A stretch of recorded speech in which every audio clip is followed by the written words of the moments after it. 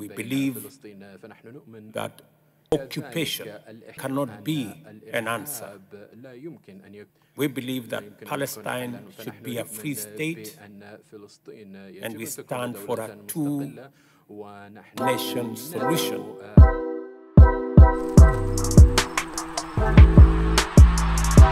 Thank you very much, and thank you for your contribution on matters peace.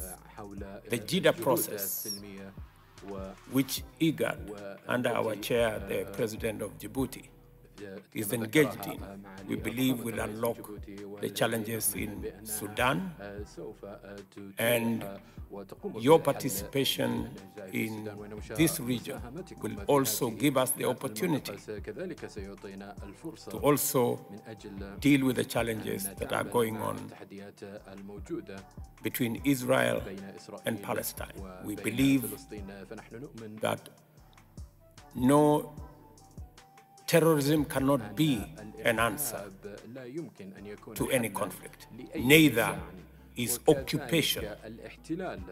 We believe that Palestine should be a free state, and we stand for a two-nation solution as a means of resolving the conflict in that region.